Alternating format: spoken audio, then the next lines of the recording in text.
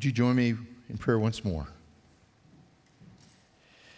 Heavenly Father, with the psalmist, we ask that you open our eyes that we might behold wonderful things from your law, where it is living and active and sharper than any two-edged sword. And like a fine surgical instrument, your word spiritually pierces as far as the division of soul and spirit, of both joints and marrow. And it claims to be able to judge the thoughts and intentions of the heart. To that word we come now. Help me to speak and assist your people to hear and understand. I ask in Jesus' name, amen. I'm a conflicted man this morning. I don't know whether to say Merry Christmas or Happy New Year or both or neither, because we're in between times, aren't we? I think I'll go with Happy New Year. Good morning to you. It is hard to believe that Christmas is behind and that 2020 is only a few days away. I bet you were expecting a sermon on New Year's resolutions this morning, but a sermon on the conscience doesn't exactly convey that, right?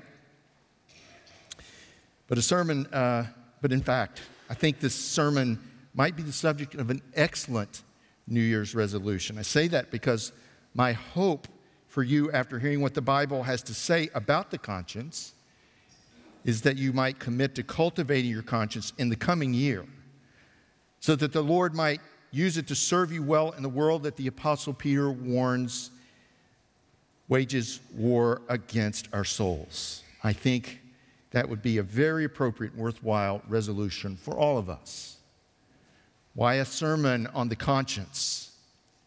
I've been thinking about this for a long time. There are three reasons that I want to speak to it. First, the conscience, particularly the Christian conscience, is rather complicated. And yet it is rarely the subject of biblical teaching, and as a result, due to a lack of understanding, believers can often be confused about their consciences. Listen to this perspective from the authors of an excellent book that I found very helpful in preparing this sermon. I highly recommend it to your reading. It's titled Conscience, What It Is, How to Train It, and Loving Those Who Differ by Andrew Naselli and J.D. Crowley. They write, some subjects in Christianity are so fertile, so abundantly promising and useful on so many different levels that studying them reaps a harvest far beyond expectations. It's like buy one, get 10 free. Conscience is one of those subjects. It touches on salvation, progressive sanctification, church unity, evangelism, missions, and apologetics. Yet hardly is a topic more neglected in the Christian church, they write. Second, sermon on the Christian conscience is important because the age in which we live diminishes and distorts the conscience. D.A. Carson says as much in his foreword to the same book. He writes, we live in the age of authenticity, in which individuals feel they have the right to pursue and do whatever they want. That is what makes them authentic. Inevitably, that stance makes one suspicious of all voices of authority that seem to tug in any direction different from what makes our lives authentic, he writes. He continues, the source of that authority does not matter. Government, parents, tradition, religion, morality, nothing trumps my right to be authentic, which from a Christian perspective is nothing other than the siren call of the supreme idol of self. He continues, small wonder then that this is an age that gives little thought to the nature and functions of conscience.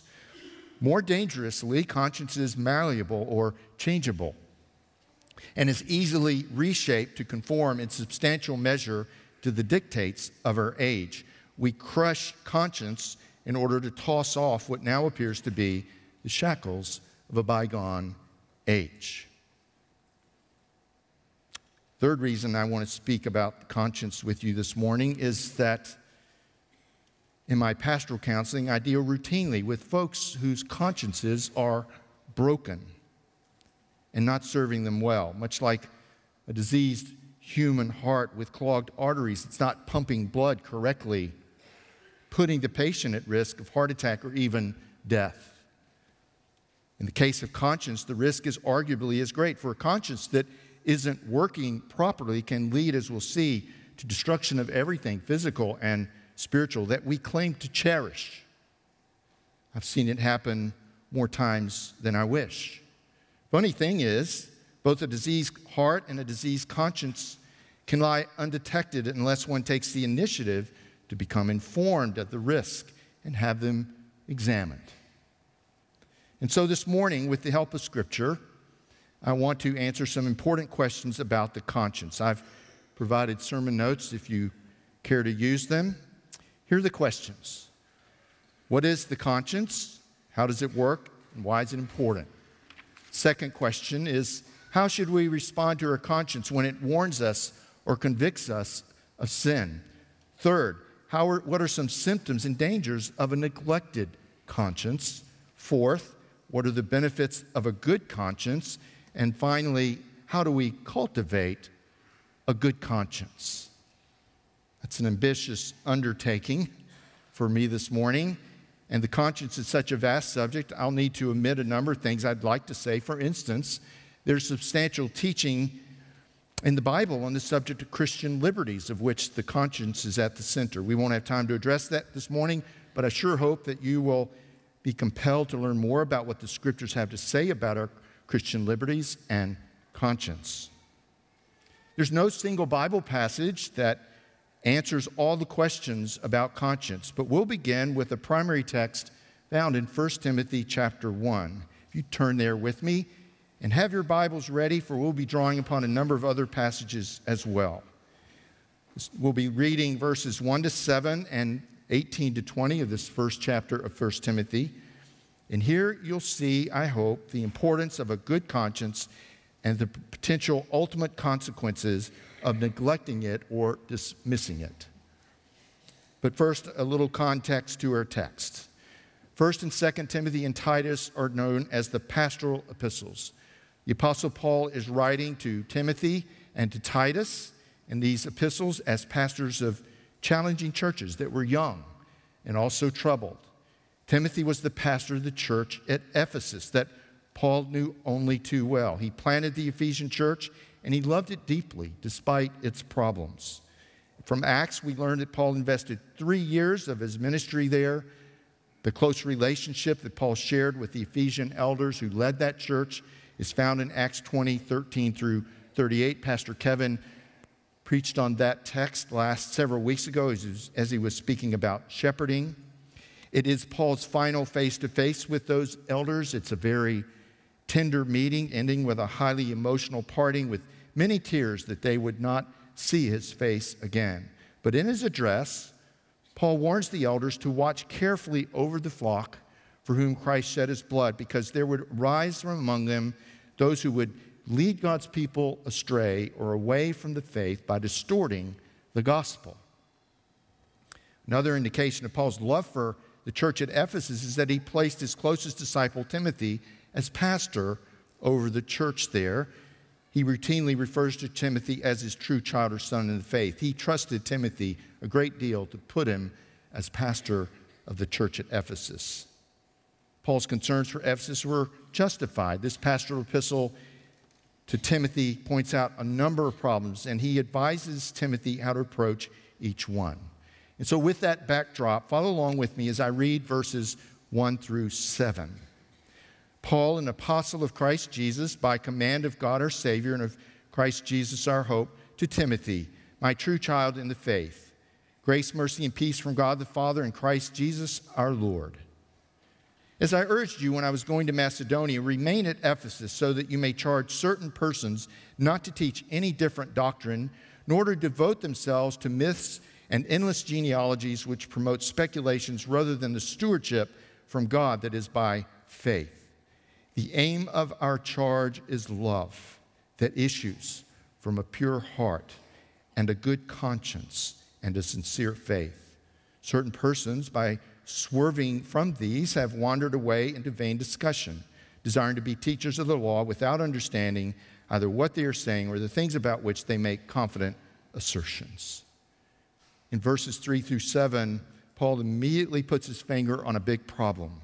False teachers had arisen who were distracting God's people from the apostles' doctrine with myths and speculations and endless genealogies and other controversies. False teaching is a grave threat to the Christian faith. It was a problem in the Old Testament as well as the New Testament. I think every New Testament epistle raises red flags about false teaching. Unless we think too little of it, false teaching is still quite a threat in our own time. But look with me at verse 5. That's where I want us to focus. There, Paul contrasts the controversies provoked by false teaching, which oppose God's work, with the goal of apostolic preaching and teaching, the sort of preaching and teaching I hope you will always hear from this pulpit. We read in verse 5, "The aim of our charge is love that issues from a pure heart and a good conscience and a sincere faith." I've always appreciated the New American Standard's translation of this verse where we read, "But the goal of our instruction is love from a pure heart, a good conscience, and a sincere faith." Without getting too detailed, think with me about what Paul is saying in verse 5. Trustworthy biblical teaching should have as its goal genuine love. And this love, Paul says, is woven together by three necessary components: a pure heart, a good conscience, and a sincere faith. These three works of the Spirit coexist together and complement one another. They are mutually dependent on one another in producing the greatest of Christian virtues. Can you imagine a pure heart without a good conscience? Can you imagine a good conscience without a pure heart? Can you imagine a sincere faith deprived of a good conscience and a pure heart? No, they belong to one another. And as one commentator put it, they co-labor as an organic cooperation to produce Christian love, the highest ambition God holds for the believer. They should all be priorities for the Christian. Now look with me at verses 18 to 20.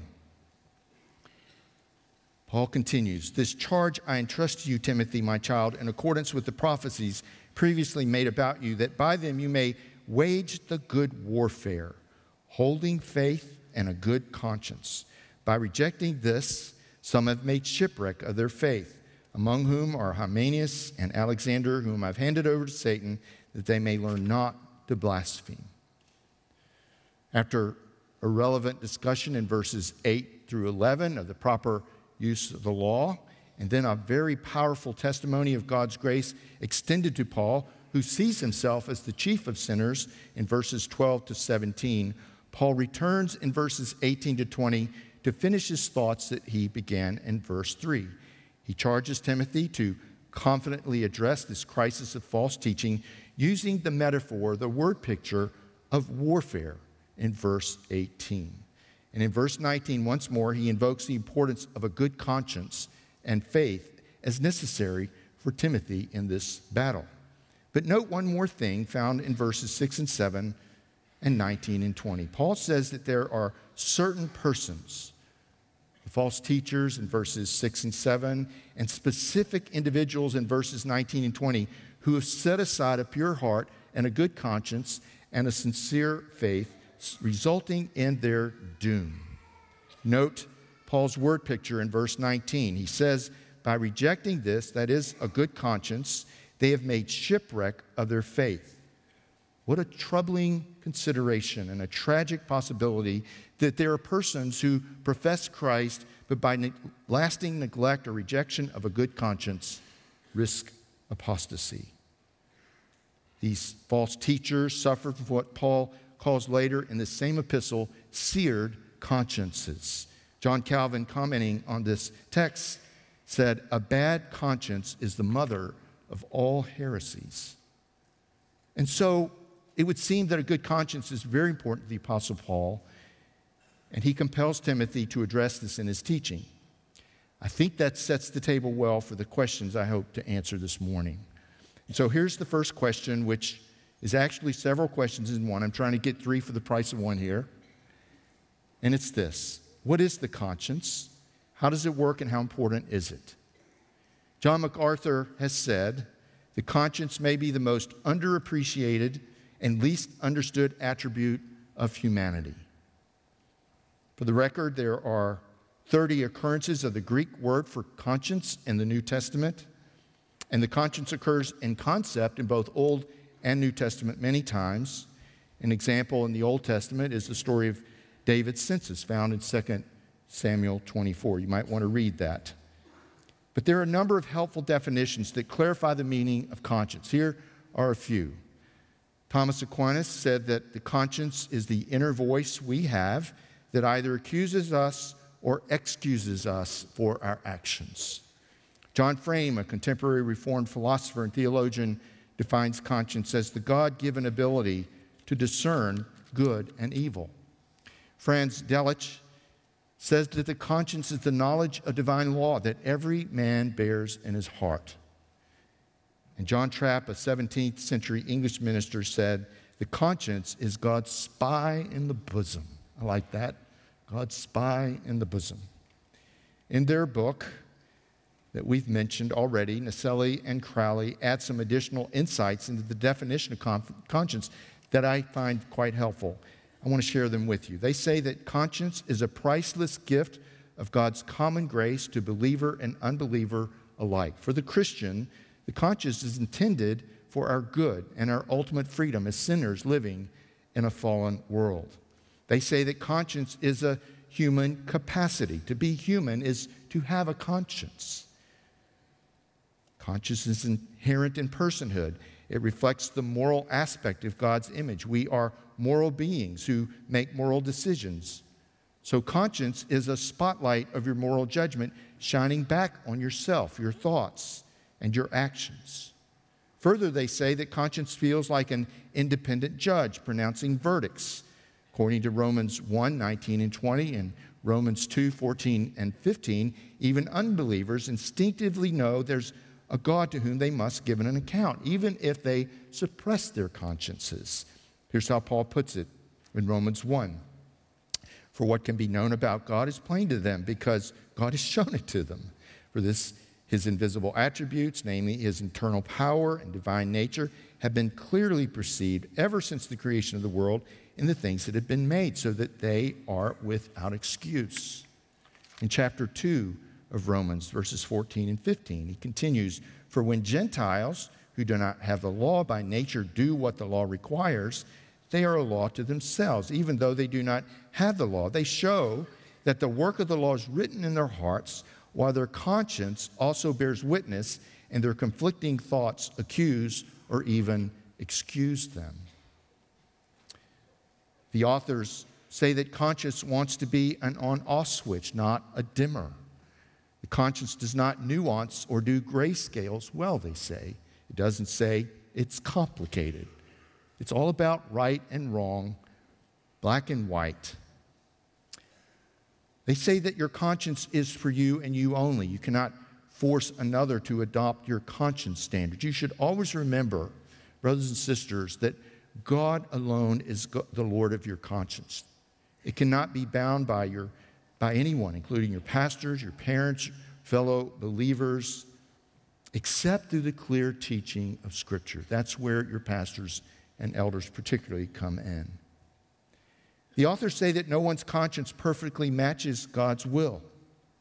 We'll remain sinners as Christians 24/7 until we're with Christ in heaven. That's why we confess our sins in nearly every Lord's Day service, even as we did this morning. We do desperately need the gospel at all times. It'll take a lifetime to calibrate our consciences to God's word. How does the conscience work? For a sinful person living in a fallen world, the conscience is a great gift. The conscience presumes our world is immoral. And like the gospel, the conscience is perfectly designed for life as we experience it, as long as we inform it and obey it. This assumes your conscience is calibrated to God's moral standard found in His Word. Otherwise, your conscience may fail you. A biblically informed conscience is to our soul what pain is to the body. Physical pain serves as a warning to protect us from danger and harm physically. The pain of putting your hand on a hot stove will quickly convince you not to do it a second time. And the conscience operates in a similar way. A biblically informed conscience, Naselli and Crowley say, functions in four ways: as a guide, as a monitor, as a witness, and as a judge. It has both preventative and remedial purposes for us. The conscience guides us to help us conform to God's moral standard. Preventatively, it warns us before we do wrong and urges us to do right, much like warning lights and sounds on the dashboards of our cars. It monitors how we conform to that standard, and it testifies to how well or poorly we conform to them. And the conscience acts in a remedial way as our judge for how well or poorly we conform to God's standards. It will either commend and defend us when we conform or accuse and condemn us when we do wrong, resulting in, and appropriately, guilt. How important is the conscience? As we established, I hope, in 1 Timothy 1, the Apostle Paul must have felt the conscience was pretty important. He refers to it 20 times in his writings, and the two occurrences of conscience in the book of Acts are quotes from Paul. So out of 30 mentions of conscience in the New Testament, 22 are attributable to the Apostle Paul. Here are just a few scriptures that reveal why Paul made the focus of a good conscience such an important matter in his epistle to Timothy. Acts 24:16 is one of my life verses. I didn't know that Nathan had put that up this morning for our meditation. As Paul was making his defense before Felix the governor, he said, "So I always take pains to have a clear conscience toward both God and man." The New American Standard translates it this way: "In view of this, I always do my best to maintain always a blameless conscience, both before God and before men." Just a chapter earlier in Acts 23:1, as he stands before the Sanhedrin to defend himself, we read, "And looking intently at the council, Paul said, 'Brothers, I have lived my life before God in all good conscience up to this day.'" In Romans 9:1, as Paul describes the great and unceasing sorrow he bears in his heart for his Jewish kinsmen who dismissed the gospel, he says, "I'm speaking the truth in Christ. I'm not lying. My conscience bears me witness in the Holy Spirit." In addressing the qualifications of deacons in 1 Timothy 3, he says, "Deacons likewise must be dignified, not double-tongued, not addicted to much wine, not greedy for dishonest gain. They must hold the mystery of the faith with a clear conscience." And finally, as Paul emphasizes the integrity of his stewardship of the gospel, he says in 2 Corinthians 4:2, "But we have renounced disgraceful, underhanded ways. We refuse to practice cunning or to tamper with God's word, but by the open statement of the truth, we would commend ourselves to everyone's conscience in the sight of God." Paul has a lot more to say about the conscience. The conscience informs everything in his life and ministry. These passages are just a sampling. But I hope you can see from both frequency of his mention of conscience as well as his personal commitment to always maintain a blameless conscience before God and man, that a good conscience is vital to the believer. Perhaps there's no greater example of the importance and significance of the conscience in church history than Martin Luther's defense of his understanding of the gospel at the Diet of Worms in 1521, called for the express purpose of forcing Luther to recant his theological views that stood in opposition to the teachings of the Catholic Church. Do you remember his response after he had prayed all night, understanding that his answer might result in his death? These are his famous words to that assembly that launched the Reformation in earnest. He said, "Unless I am convinced by the testimony of the Scriptures or by clear reason, I am bound by the Scriptures I have quoted, and my conscience is captive to the Word of God. I cannot and I will not recant anything, since it is neither safe nor right to go against conscience. May God help me. Amen." Let me ask, what if Luther had not obeyed his conscience and caved to the dictates of men rather than the Holy Scripture. It isn't a stretch, I don't think, to suggest that the Protestant Reformation might have been set back. Conscience is very, very important. Our next question is this: how should we respond to our conscience when it warns or convicts us of sin? I recently met with our pastoral interns to share with them some things I've learned over my years in ministry. And one of the things I told them is that I fear the Christian church is rapidly losing its appreciation of the doctrine and implications of the sinfulness of sin and man's depravity. That's unfortunate if I'm correct. There's a correlation between our sense of our own sinfulness and our appreciation of the conscience as a gift from God. Paul understood his sinfulness in 1 Timothy 1:15, that same chapter that we read from earlier. Paul says, the saying is trustworthy and deserving full acceptance, that Christ Jesus came into the world to save sinners, of whom I am the foremost. Paul consistently spoke of himself as a great sinner. Perhaps it's another reason why conscience was so important to him. Thus, a healthy, informed conscience in the hands of the Holy Spirit will and should warn us of moral danger and convict us when we sin. We should be very troubled and curious when it doesn't. And by God's grace, the gospel is perfectly designed for such times. If we heed our conscience's warnings that temptation is leading us to sin against the Lord, then God promises us in 1 Corinthians 10:13 that he has foreseen that and offers a way of escape. Listen as I read that. No temptation, Paul says, God says, no temptation has overtaken you that is not common to man. God is faithful, and he'll not let you be tempted beyond your ability, but with the temptation, provide the way of escape that you may be able to endure it. But what if we fail to heed our conscience's warnings and proceed to sin? Then God has made provision for that as well through Christ's perfect life, his death on the cross, and his resurrection. As one writer has said, the gospel suits a guilty conscience. And through repentance and the forgiveness offered when we confess our sins, our consciences can be cleansed and we can be fully restored. It's the beauty of the gospel. Let me read a few texts of Scripture that bring this home clearly. You're familiar with a few of them, but listen afresh. 1 John 1:8-9. If we say we have no sin, we deceive ourselves, and the truth is not in us.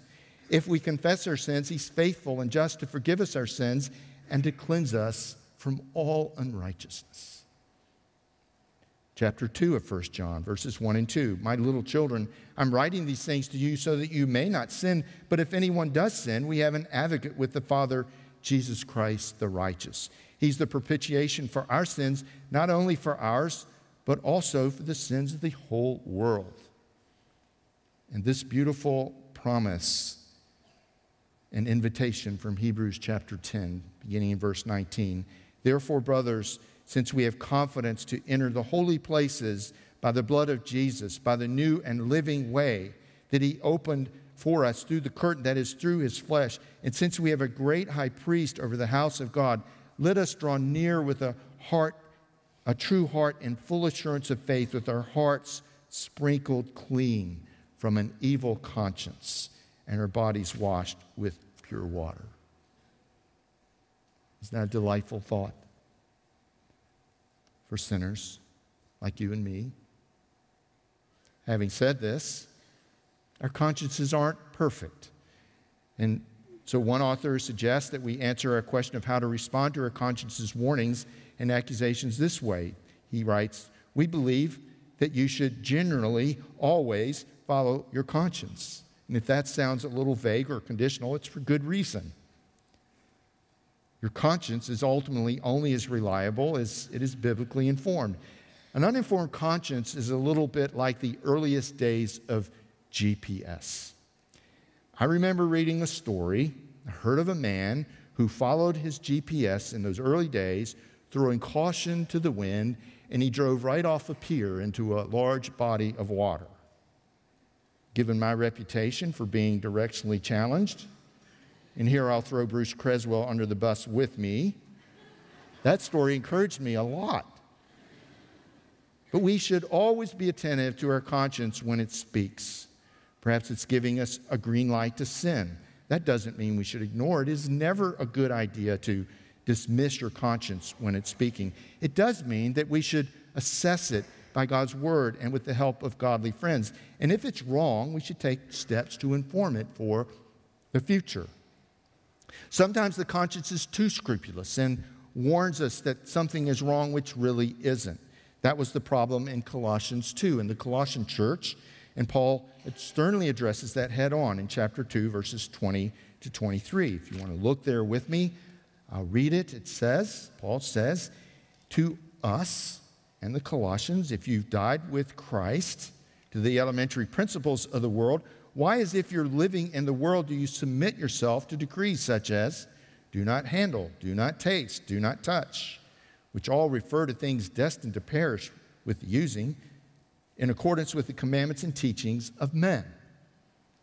These are matters which have, to be sure, the appearance of wisdom in self-made religion and self-abasement and severe treatment of the body, but are of no value against fleshly indulgence. Like a conscience that offers a green light to sin, the solution for an overly scrupulous conscience is the same. Look to God's word and godly people for clarification, and train or calibrate your conscience for the future. But having acknowledged the occasional times when one's conscience errs, for the Christian, your conscience, enabled by the Holy Spirit, is reliable, even if it isn't perfect. And so you should listen to it. Here's our next question. What are some symptoms and dangers of a neglected conscience? John Calvin speaks again. He said that the torture of a bad conscience is the hell of a living soul. Sobering words, aren't they? The Scriptures warn us over and over again about neglecting our conscience.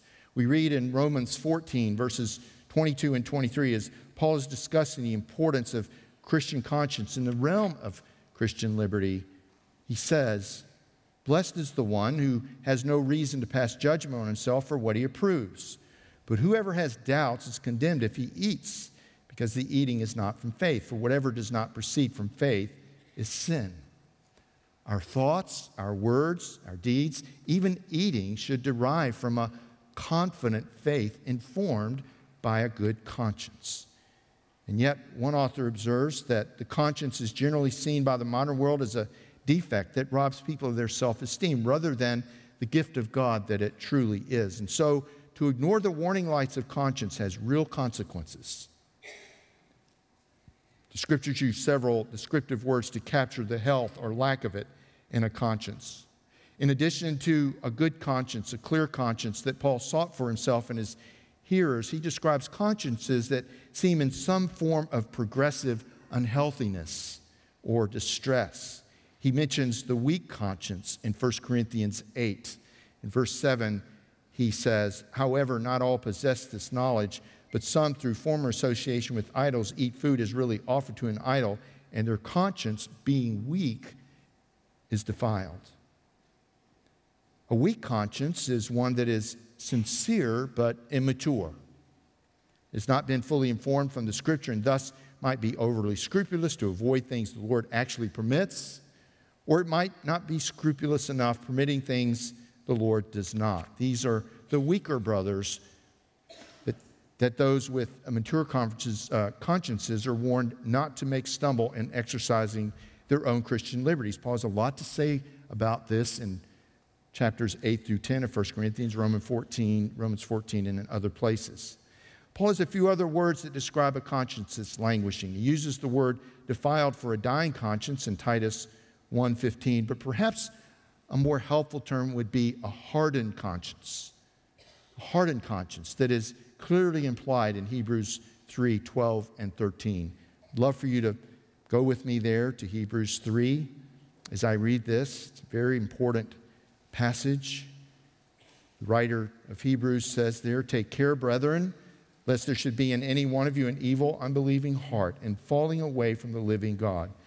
But encourage one another day after day, as long as it is still called today, lest there be any of you hardened by the deceitfulness of sin."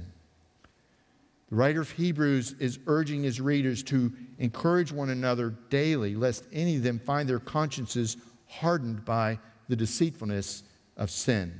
This is probably what I run into most in my pastoral counseling. It's a conscience that's become sloppy or lazy and has lost its desire and ability to recognize and respond promptly and effectively to sin. The power of sin, by the way, is by and large in its deceitfulness. Without a vigilant conscience, sin will slip into our souls and, if unaddressed, become our master. And so a hardened conscience is a troubling concern. Finally, Paul describes a seared conscience that we talked about a few moments ago. Look with me at 1 Timothy chapter 4. 1 Timothy chapter 4, I'll read verses 1 through 3. Now the Spirit expressly says that in later times some will depart from the faith by devoting themselves to deceitful spirits and teachings of demons, through the insincerity of liars whose consciences are seared, who forbid marriage and require abstinence from foods that God created to be received with thanksgiving by those who believe and know the truth. A seared conscience is an apostate conscience. From the Greek word used here, we get the medical word cauterized. A cauterized conscience is one that's been anesthetized or deadened. To this point, John Stott says, by constantly arguing with conscience, stifling its warnings and muffling its bell, its voice is smothered and eventually silenced. This was the state of Hymenaeus and Alexander in 1 Timothy 1, 18-20 that we read earlier. This was also the conscience of Herod that gave him permission to put the innocent children of Bethlehem to death without any apparent conflict of conscience. And so we can see, as Martin Luther said, it's not safe to go against conscience. An uncultivated Christian conscience, like everything else in a fallen world that is ignored, will tend to decline. Well, those are hard things, aren't they? Let's ask a more encouraging question. What are the benefits of a good conscience? Keep my answer to this question brief. Clearly from 1 Timothy 1, the Apostle Paul declares that a good conscience united with a pure heart and a sincere faith makes it possible for us to love as Christ loved. I hope that's a compelling thought for you. It's certainly rare in our world these days. But a good conscience also provides other benefits. It brings peace with God and with others. And very importantly, a good conscience is liberating. It produces freedom. I've given this a lot of thought. I had a run-in with my own conscience not too long ago. And I was awakened to the fact that I'd been ignoring it. It was an unpleasant and humbling experience. I did what I've told you to do when our conscience is pointing out our sin. I confessed it and sought forgiveness. And over the next days, I not only experienced God's peace, but I realized that I was also experiencing great freedom. I've always said that the gospel is counterintuitive and countercultural in so many ways. Here's one more way that is true. There is great freedom in holiness, brothers and sisters. There is great freedom in holiness. The world's going to deny that, but Galatians 5:1 reminds us that it was for freedom that Christ set us free. We have one last question to answer. It's very practical. How do we cultivate a good conscience? And I think I want to answer this question by asking you a few questions. Are you here this morning and living with a conflicted or compromised conscience, one that is speaking and you're not listening to it, or worse, one that is shutting down due to your neglect? Do you want the freedom and peace of a good conscience? Then you must commit yourself to cultivate and calibrate your conscience. We've already discussed how it's done. Let me remind you. First, you must commit to heed your conscience. Are you experiencing temptation? Tell the Lord and seek the way of escape He offers. If you're coddling sin in your heart or life, confess it to the Lord and ask His forgiveness. If you sinned against others, go to them and confess and seek their forgiveness as well. He's made the remedy for our sin perfectly clear and simple. The gospel is his beautiful provision for fallen men and women with guilty consciences. Second, you should commit yourself to learn what pleases and displeases the Lord by spending ample time in his word. Read it, meditate on it, listen to it, preached and taught. The opportunities to imbibe God's word in our day are countless. Third, commit yourself to regular prayerful self-examination. Our times in communion are intended for this purpose if you're paying attention when we have communion on Sundays. Read 1 Corinthians 11, 27 to 32. And as your conscience uncovers sin in your heart, confess it to the Lord. There is no better place to do this in our noisy world than in prayerful solitude. Fourth, seek accountability with at least one other person and give them permission to ask you hard questions. This person should have the freedom to arouse your conscience with their questions. Consider Hebrews 3, 12 and 13 that we read as you think about this. An unaccountable life, my friends, is no competition for the deceitfulness of sin that threatens every one of us here. Finally, make worship and the means of grace a priority. Every Lord's Day, we are together before the Lord employing all these means that I've outlined above. It's hard to imagine a healthy conscience that isn't committed to the Lord's Day. Perhaps you're here this morning and you've not considered the importance of a good conscience. Perhaps you have questions about the God who created and is Lord of your conscience and his Son who makes it possible to live with the freedom of a good conscience. We would welcome a conversation with you. Would you pray with me? Heavenly Father, thank you for the provision of a conscience designed to cooperate with your Holy Spirit to protect us from the deceitfulness of sin and the schemes of the evil one.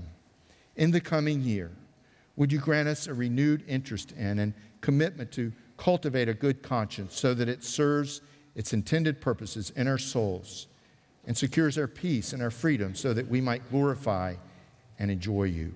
We ask this in Jesus' name. Amen.